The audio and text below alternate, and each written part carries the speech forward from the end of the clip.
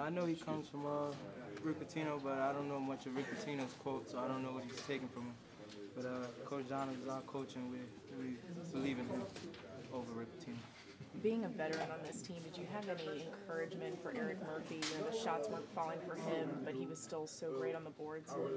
He's a great shooter to just keep shooting no matter what. I mean, we got all the confidence in the world, and whether he misses or make it, we always think the next one's going in for him. And he started making some. Yeah, definitely. Key because obviously we struggle shooting the ball.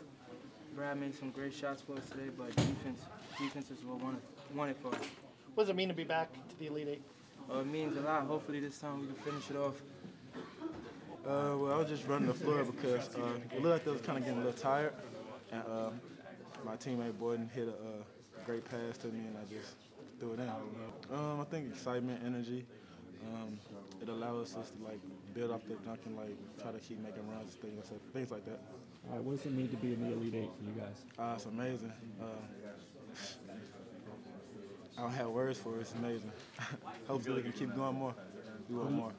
The job on the boards that you guys did today, you had 9 rebounds, Murphy had 10 rebounds. How important was that in terms of getting some of the offensive rebounds? That was huge because they had so many points and second chance opportunities coming out of the first half that we had to limit that coming into in the second half, and we were able to.